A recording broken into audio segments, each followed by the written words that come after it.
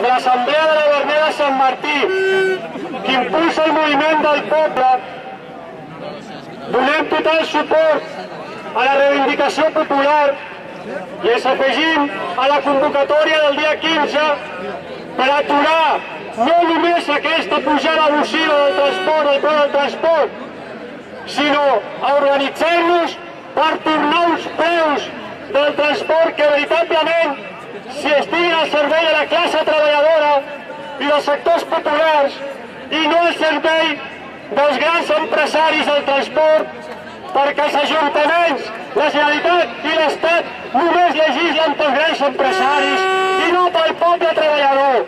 Això és totalment injust i ho hem de combatre. Prou d'atracaments i espoli als treballadors. Reivindiquem el transport públic de qualitat i gratuït pels treballadors en situació d'atur i a preus populars per la resta. I exigim que els títols de transport tornin a preus de 1995, el qual suposaria que una T10 costaria aproximadament 3,50 €.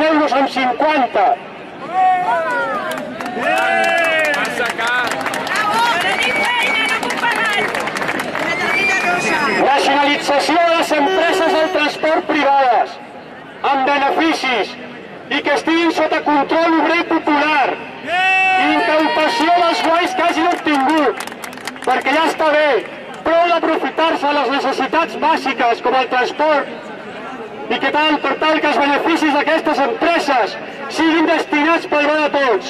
Millora i ampliació del transport públic, pensions, escoles, educació, hospitals, sous, subsidis d'atur. No als plans de privatització de TVB de línies de metro i autobús.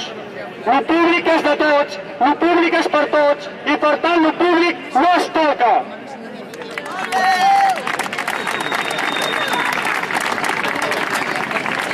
Ara us donarem unes dades dels beneficis d'algunes empreses privades del transport, perquè la pujada de preus no només va per mantenir la casta que està a les empreses públiques com Ferrocarrils de la Generalitat, o TMB, o Metro o Bus.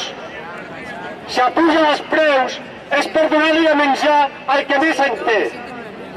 Els autobusos al Cine Graells, Alsa, van facturar el 2009 635.400.000 € i el 2010 pràcticament similar.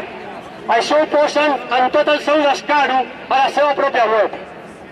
Autobusos Moventis va facturar 400 milions d'euros el 2009 i altres 400 el 2010.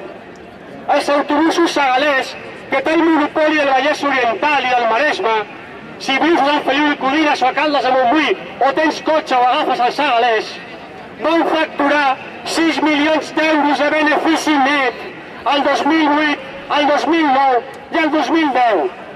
Els governs com aquest d'aquí darrere o com aquest d'aquí davant només legislen i governen pels poderosos i els pobres que ens volen i paguem. Nosaltres, no només de l'Assemblea de Veïns de la Verneda de Sant Martí, no només estem perquè aturin la pujada del transport, és que no volem aquest transport en mans privades.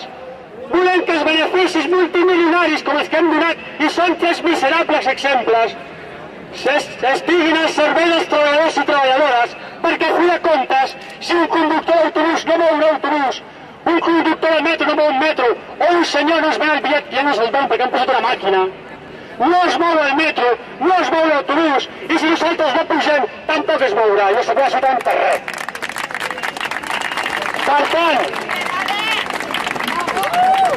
tant, insistim, exigim a la T10 a preus populars perquè estan en crisi, a 3,50 la T10, i els estudiants, els aturats, que passin gratis perquè tenen dret a buscar feina com Déu mana.